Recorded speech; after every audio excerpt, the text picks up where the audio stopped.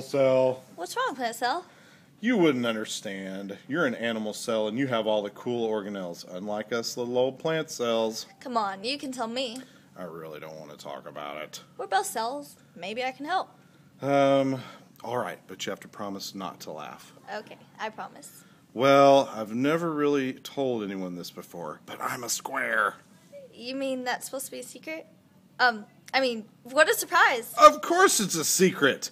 I've got this cell wall, that animal cells don't have, and it makes me all rigid and square.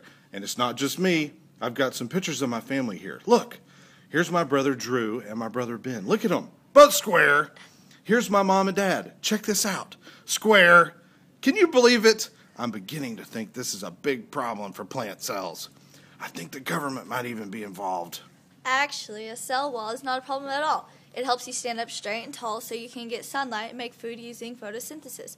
You even have a special organelle called a chloroplast that contains chlorophyll and helps with photosynthesis. Animal cells don't have that. Does that help at all? Do you feel better now?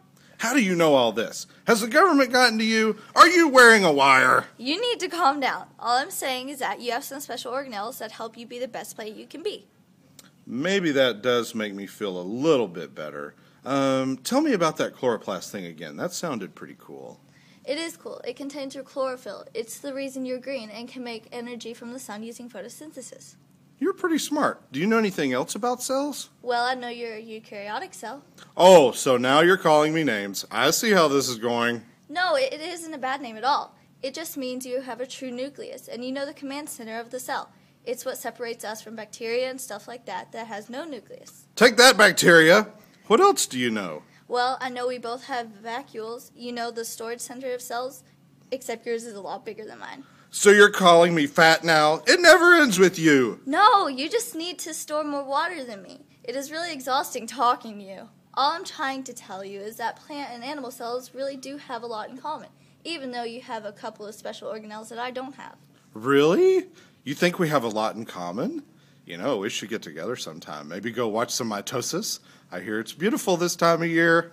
Yeah, I gotta go now. Me and some other animal cells are gonna get together and form some tissue. Okay, well, I guess I'll see you around. I knew she thought I was square. Now you